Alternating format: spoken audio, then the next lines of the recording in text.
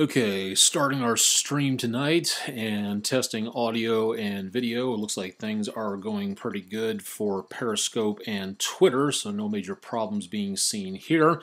If you're just joining us, stay tuned. We'll be getting to the forecast here in just a little bit. And as of right now, signal looks good on both ends, so we'll go ahead and invite in our Facebook passengers for the evening as well. And as of right now, things continuing to look pretty quiet across much of the area. Joining us with Twitter and Periscope, our Facebook video people. Starting right now, time is just a little bit past 8:35 on Tuesday evening.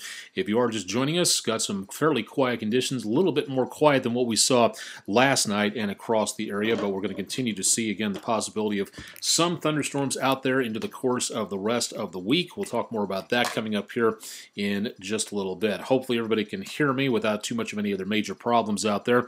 And if we do have, again, any problems with audio, just throw something at the screen and I'll do what I can to make certain everything's working. For those of you who have never joined us before, I'm meteorologist Austen Onek for News Channel 3. If you have any questions, concerns, comments, ideas, criticisms, and complaints, if you absolutely must, austin.onek@wreg.com. at the lower portion of the screen down here. Coming up, we'll take a look at the forecast into the next several days. Warm and humid, but nowhere near as August-like as it could be, so good news on that. If you can't stick around, more on the forecast available in the blue bar down here at the bottom portion of your screen, and social media information here, over there, and up here. And don't forget about our main website for weather, wreg.com/weather. If you're on Facebook, drop your current conditions, weather if you've got it, and your location into the comments section, and looking again at the possibility for, as of right now, the chances of rain lingering in parts of the Mid-South, but not a great deal out across much of the area. Tanya Miller-Cunningham, welcome to the show. Waiting on the kids to run in. Thanks for this. Well, glad to help out, and thanks for joining us for this evening. Why don't we go ahead and get started, as we always do, with a look at what's going on radar for this evening, which, again, so far tonight does not really amount to much. We're not seeing a lot out there where it comes to rainfall. Trying to get the focus working, but so far not seeing a lot of good information there for right now. What's left around the metro area is just basically lots of humidity and moisture. Not really seeing, again, a lot of major activity out there. Moisture continuing to stick around portions of the Mid-South. Some of that, it looks like, could be, again, a few developing showers out across the area. We're especially looking over northern Mississippi between Holly Springs and Abbeville. Possible shower developing there. Could also be a flock of birds heading into around the reservoir area, possibly. A little bit farther to the south of that, Como, Sardis, Batesville, in that location. Looks like, again, you are getting a few showers south of Sledge, making its way down toward the Clarksdale area. Whoops, sorry about that. There we go. Showing, again, most of the activity we've been watching here heading to the south-southwest, or west-southwest for the most part, and that's going to be, again, continuing to see some light scattered showers going on through northern Mississippi. Welcome to Alice McGowie. Thanks for joining us. Sissy Karakurt, welcome from Kudzu Creek Nubians. Hope the goats are doing well. Thanks for tuning in. Jersey Don Harris. Not locking up tonight. We switched over to this Channel 3 station iPad, and that's linked into the internet remotely, so that seems to be working a little bit better than tinfoil around the receiver here. Renee Vaughn Homewood, Forest City, welcome to the show. Thanks for joining us. And to everybody else for popping on through on Periscope and Twitter. North of I-40, again, not a lot going on at this time. We do have, again, little, if anything, taking place. Slightly drier air here than what we're seeing down to around just areas south of I-40. That stationary front sticking around, so that's where we're seeing the best chance of a few more scattered showers and thunderstorms across portions of the area. So that's where the heaviest activity is located at this time, and that's where we're going to continue to see, again, the potential for more areas of showers more than anything else. Maybe a rumble of thunder, really doubt that, but it is still possible that we might see something like that throughout the rest of the evening into portions of mainly northern Mississippi, but that's going to be mainly about it. Like to see some of our WeatherBug cameras. All you have to do is go to wreg.com/webcams for more. Plenty of them across the area tonight, including some very nice sunset pictures out there from Jessieville, Arkansas, around the area of the Jessieville School District. A very nice post-sunset view.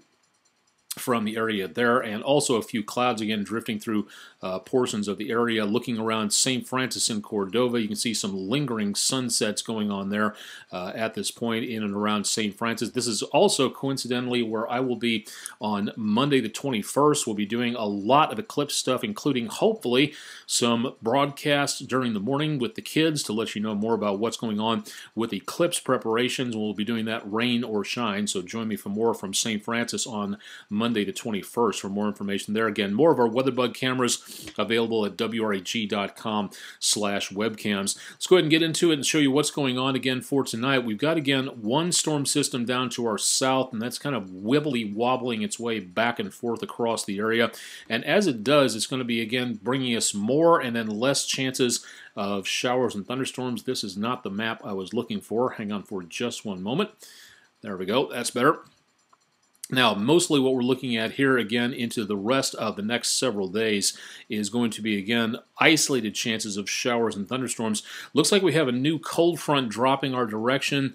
Might be, again, getting a little bit more weaker as it goes, again, throughout the rest of the next couple of days. That's what we're looking at here over the Plain States, dropping into around my hometown of Topeka, Kansas. So that'll be bringing in more chances of rainfall coming on through. If you look a little bit farther to the south of us, there's that stationary front that's been kind of going back and forth and back and forth and back and forth. And as it does, that's where we see, again, some decent amounts of showers out there. So Renee, Vaughn, Homewood, nice slow rain in Forest City. We might be picking that up into the next couple of days, but very hit or miss otherwise with chances of rainfall going on through out there. Could even be some thunderstorms from what it looks like. Anything in the red hatched area is the possibility of more thunderstorms across much of the Mid-South area. Currently in the Mid-South, again, the National Weather Service not seeing much of anything going on in the way of major problems. The probability for widespread hazardous weather across the Mid-South is fairly low, and that goes for all the metro area and the rest of the Mid-South. Thunderstorms possible, yes, but just not seeing much of anything out there when it comes to anything involving heavy amounts of thunderstorms out across much of the area. Let's go ahead and get into the forecast and show you more about what we're going to be looking for into the rest of the next couple of days. Low temperatures tonight, upper 60s to right around 70 degrees. Not much of any change going on there, and that isolated chance of a shower possible. Another warm and muggy day tomorrow with temperatures back in the mid to upper 80s, and then chances of showers and thunderstorms continue, mostly down to around northern parts of Mississippi. That's where you see that dark green color shaded in there for tomorrow into tomorrow night. Low temperatures tomorrow evening, Wednesday night, and Thursday morning back in the upper 60s to right around the lower 70s. High temperatures on Thursday, looking at numbers back into around the upper 80s to lower 90s. Better chances of showers and thunderstorms as that green area of better possibility of precipitation moves its way back to the north. That's where we'll be seeing, again, better possibilities of some showers and quite possibly some thunderstorms out there as well. Thursday night, not as cool. Temperatures only back into the lower to mid 70s for lows, and isolated chances of showers, not great, but still possible across much of the area. And then we get into Friday, temperatures again back in the high 80s with plenty of humidity, so heat index temperatures toward the end of the week will be pushing the mid to upper 90s with all that humidity out there. It's going to be very much on the warm and muggy side, and chances of showers and thunderstorms from Friday right on into Saturday. In fact, more chances of rainfall for Saturday as we see high temperatures on Saturday back in the mid to upper 80s. Looking into the weekend, again, temperatures also in the mid to upper 80s for Sunday, and also seeing chances of showers and thunderstorms. In fact, heading up to about a 50 to 60% chance for Sunday. So for the weekend, if you have outdoor plans, go ahead and keep them. But as of right now, you will probably be seeing the possibility of a few more showers and thunderstorms into the weekend, which could spell some partially damaged plans out there again for the weekend. So please keep that in mind if you're going to be doing anything outdoors. Iris Barrow, or Inez Barrow, hope I'm saying that correctly. Where's Marlo this evening? She was in the other room just across the hall from here. My daughter just got home from work and more than likely just took her outside to do her business and probably taking her upstairs. She sleeps mainly with my daughter upstairs in her room, along with one of our other dogs, Ella, who stays up there with her in the overnight hours. Occasionally she stays in our room, but most of the time she's upstairs with Emma sleeping away. Thank you very much for asking. We'll see if we can get her back on the air again relatively soon. Let's go ahead and switch to the tropics real quick and show you more about what's going on there. We have, again, a couple of systems out into the tropics, which are starting to cause some concern out there. Franklin, again, winds at about 40 miles per hour. It's a minimal tropical storm. It's right over the southern Gulf of Mexico, leaving the Yucatan Peninsula and making its way into the southern Gulf. We also have a disturbance out into, again, the tropics over portions of the middle portions of the Atlantic. 0% chance of any development with this over the next several days.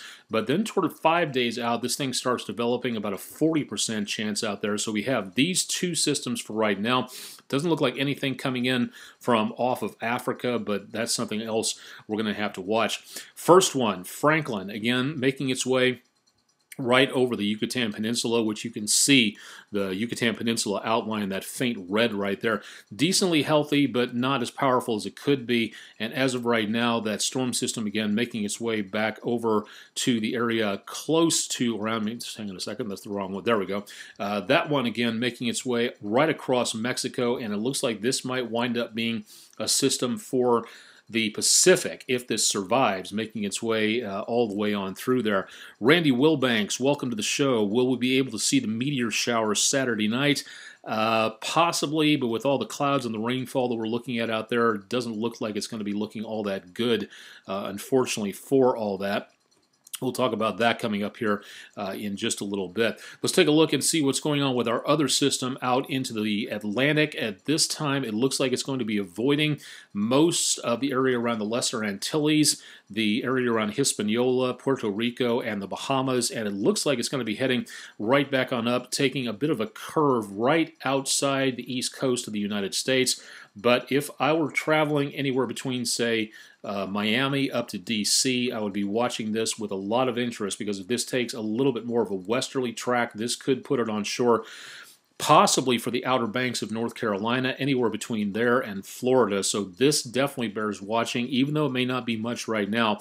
Definitely want to keep it tuned to News Channel 3, and we'll keep you updated on what we may be seeing out of this. Again, this is just the conventional wisdom for these computer models at this time, showing, again, a couple of the storms leading it very close to the edge of the Bahamas, and then working its way back up the East Coast states, but that comes very close to the Outer Banks and Chesapeake Bay. So this is going to be something that we need to watch very carefully over the next couple of days. So definitely want to keep it updated on News Channel 3. Again, Franklin, not a major concern for right now.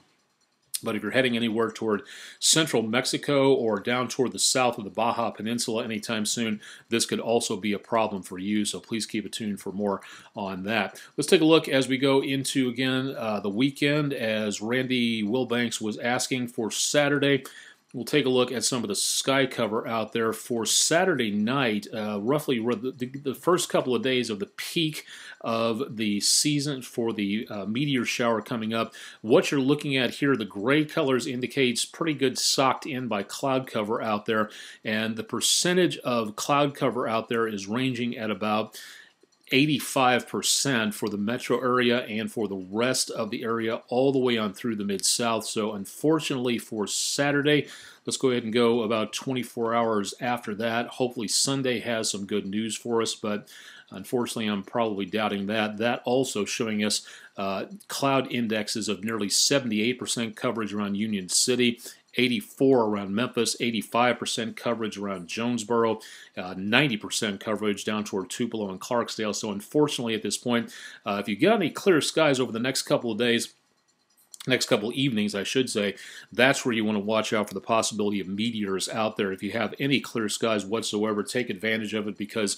over the next few days we've got plenty of cloud cover out there, and that could be just a bit of a problem out there. Dana Thorpe Chisholm, welcome from Grenada, Mississippi, or Grenada, depending on how you pronounce that. Kansas has both of them up there.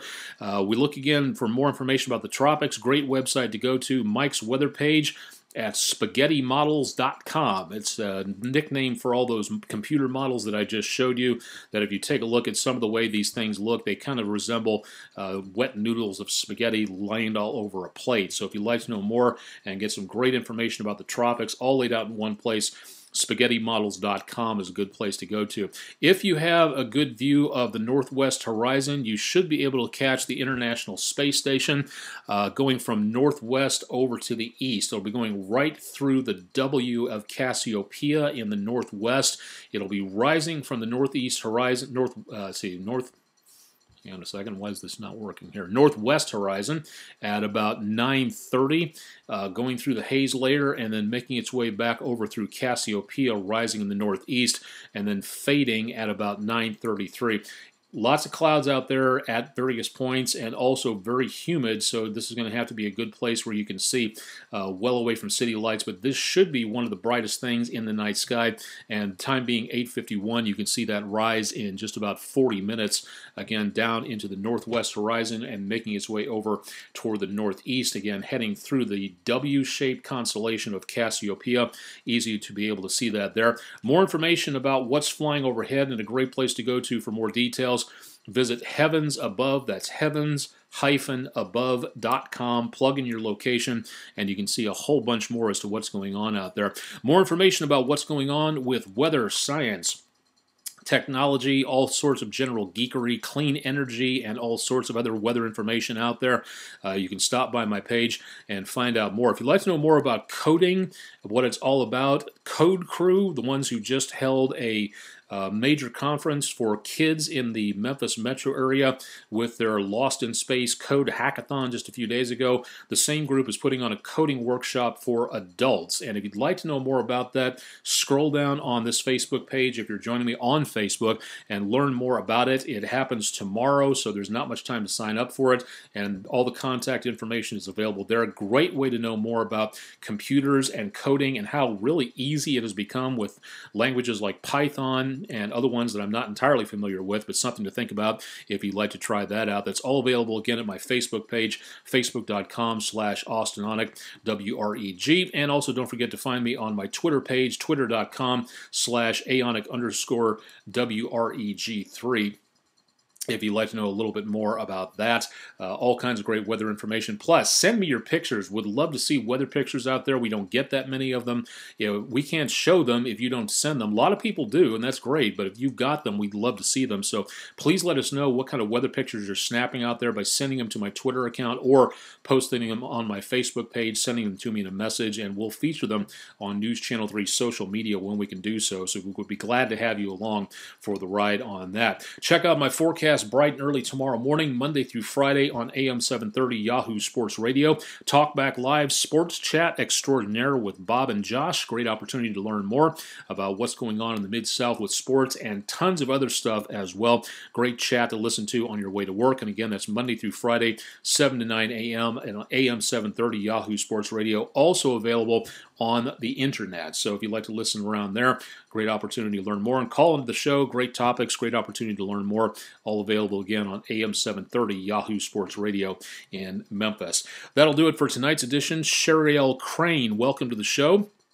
Randy Wilbanks, glad to help out on that. Very good question, by the way, and we'll monitor the weather over the next several days to see if we get any breaks in the clouds whatsoever. I, for one, am a big astronomy nut, and unfortunately, when you get clouds breaking up a major event like a meteor shower or an eclipse, that really hurts, and that's something that stargazers and anybody who loves astronomy does not want to see happen, but it does tend to happen sometimes, so we have to accept with the good with the bad on that. Questions, concerns, ideas, again, drop me a line, austin.onek@wreg.com, or through this website address, wreg.com/weather. Thanks to everybody for joining me. Thanks for the questions. Thanks for tuning in, and stay tuned for more. Jim Jaggers has more on your forecast on News Channel 3 at 10 in just a little while, and then also more information about the forecast with Todd Demers.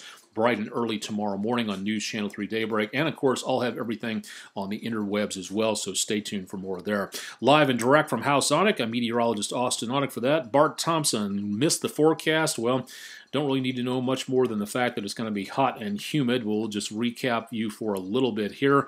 As of right now, we're seeing, again, little, if anything, in the way of major problems. The problems for widespread hazardous weather, according to the National Weather Service, is on the low side. You can catch the forecast scrolling by here for the next couple of days as well. And into, again, the next couple of days, let me get back to today, tonight, tomorrow, and see what's going on for you here. Tonight's low temperatures, again, back into around the mid-upper 60s to right around the lower 70s, and an isolated chance of a shower or thunderstorm in the green-shaded areas down to northern Mississippi, but that's about as good as it gets for tonight. Now, tomorrow, chances for rainfall about the same place, higher chances, but not much else going on, mainly south of I-40 and the metro area, and high temperatures into tomorrow. Another warm and steamy one out there with numbers back in the mid to upper 80s. Those are the regular air temperatures. You could get the heat index in there, but as of right now, can't scroll up that far on the screen, but it's going to be in the mid-90s, so definitely want to take it as cool as possible out there just to be on the safe side. Drink that water. Again, you're going to need that over the next few days if you're working or exercising outdoors. I'll have more on your forecast tomorrow on News Channel 3 online. Stay tuned for more throughout the evening with News Channel 3 on air and online, and keep it tuned for more information throughout the rest of the evening and the rest of the week. I'm meteorologist Austen Onek. Thanks for joining us for tonight's edition of Weather Overtime.